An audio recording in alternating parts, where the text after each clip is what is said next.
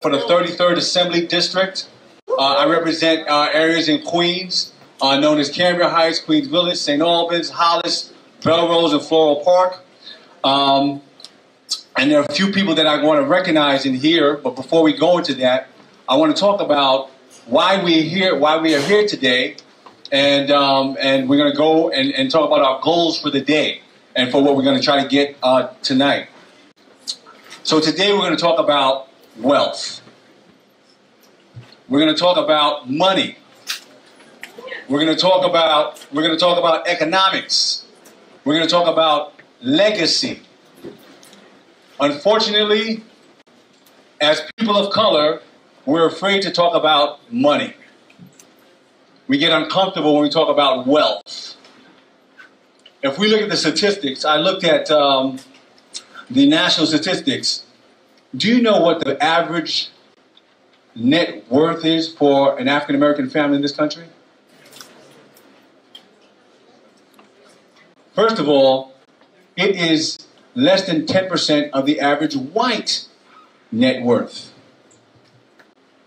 The average net worth for an African American family as of last year was about $4,000. Net worth, what you're worth, not your salary, right? And we're going to talk about the difference between income and worth, right? Net worth. So that's part of the reason why we're here. We have to talk about what are you worth, not how much money you make. What's your net worth? As a matter of fact, I'm the new assemblyman in this area. We find that, unfortunately, when we pass, we leave our family with debt. Right? When we pass, we figure out how to bury our loved one. On the other hand, folks leave their families with wealth. So we have to have this conversation, and we cannot be afraid to address this. Now, I have to tell you, a couple of weeks ago, when I heard the story of OJ, when Jay-Z's song, or when Jay-Z's album dropped, that had an effect on me, and for a lot of people. Right now, and we're going to play some of the stuff there. Right, when Jay-Z talked about legacy, he talked about passing wealth to the next generation. Talked about building wealth, buying investments that appreciate, and we're going to go over that. So the format today, but there are a lot of things to do. When we talk about wealth, there are a lot of things that we can go over. We can have a workshop right now about credit. We can have a workshop about how to save money and how to build money. We can talk about investment. But part of the major issue is most of us don't believe we can do it. Most of us are afraid to even get started. It's true. So we have to make sure. So part of what we're going to do is, sometimes they say that when you see it, we're having technical difficulties. Please stand by. But when you see it, if you can see yourself doing it, you can see that it's possible.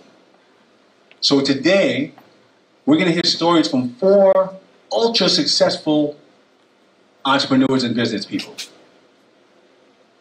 Notice how I didn't say black entrepreneurs and business people. They are on top of their game, doesn't matter the color. But we're going to ask them, and these are all running multi-million-dollar businesses, and we're going to ask them about different aspects. But we have 2 people that are music moguls, that aren't just doing music, they're also doing philanthropy and business.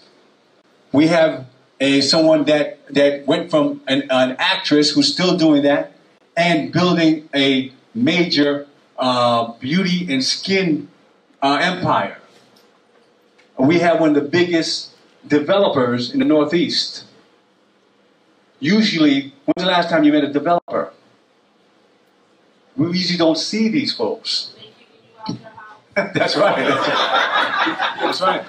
So, but we're going to learn that one thing that's interesting, and I don't want to talk too much. One thing that's interesting is that, again, I'm in politics now. I'm in Albany. I'm a black legislator, and they expect me to be in certain kind of meetings. I'm not supposed to talk about money. I'm not supposed to be in the wealth business, the wealth meetings, or the wealth related committees. So we have to kind of change that because we are owners, right? We are business people, and we can build. So